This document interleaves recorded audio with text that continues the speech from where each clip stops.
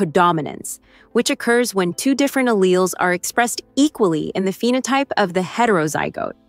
For instance, if we cross a white cattle with a red cattle, we don't get pink, we get a red and white spotted cattle. This happens when one allele is not dominant over the other.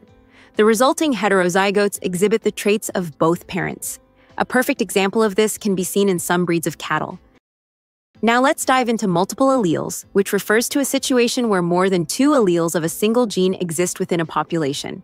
While an individual organism still inherits only two alleles, one from each parent, multiple alleles in the population allow for a greater variety of genetic traits. A classic example of this is the ABO blood type system in humans. Your blood type, AB, AB, or O, is determined by antigens on your red blood cells. Antigens act like labels or ID cards on cells, helping your immune system recognize which cells belong to your body, self, and which are invaders, foreign. Group A, you've got A antigens. Group B, you have B antigens.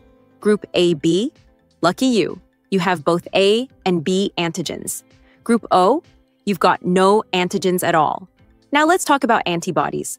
Your immune system makes antibodies, which act like security guards. They recognize foreign antigens and attack them to protect the body. Type A has anti-B antibodies. Type B has anti-A antibodies. Type AB, no antibodies. You're the universal recipient. Type O has both anti-A and anti-B antibodies, so it can only receive from O, but can donate to anyone. That's why O is the universal donor.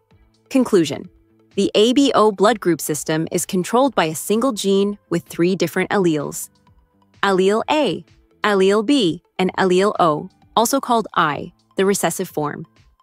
These multiple alleles combine in different ways to produce all four blood types. In addition, there are other traits influenced by multiple alleles. For instance, hair color is controlled by several alleles, leading to a variety of shades, from blonde to brown to black, and even red. The texture of hair, whether it's straight, wavy, or curly, can also be influenced by multiple alleles interacting.